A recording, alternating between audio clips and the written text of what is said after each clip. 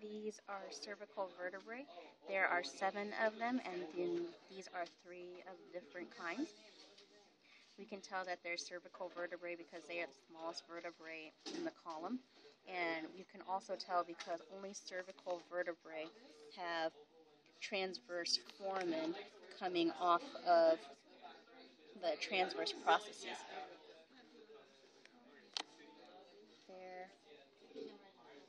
There, in there.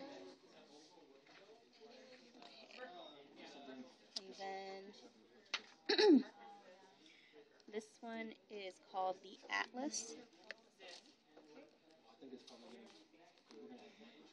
It is C1, and this is the superior view.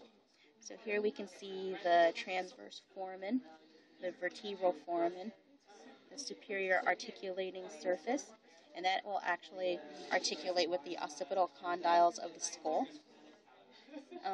This one has something called an anterior arch, and we see the transverse process going across. And then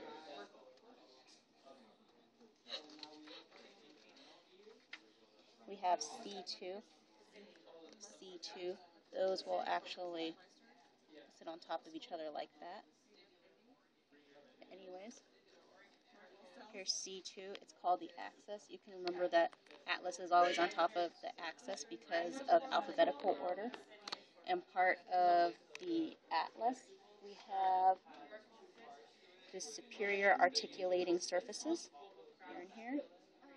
We have the dens, or it's also known as the odontoid process. And we can see the transverse foramen here. It's not very big. And then when we see them sitting on top of each other, we can see something called the atlantoaxial joint. And then there's the dens. They're sitting on top of each other, atlantoaxial joint. And then this one would make up the rest of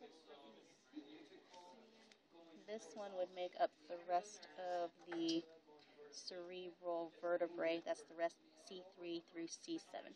Atlas and axis with C1 and C2.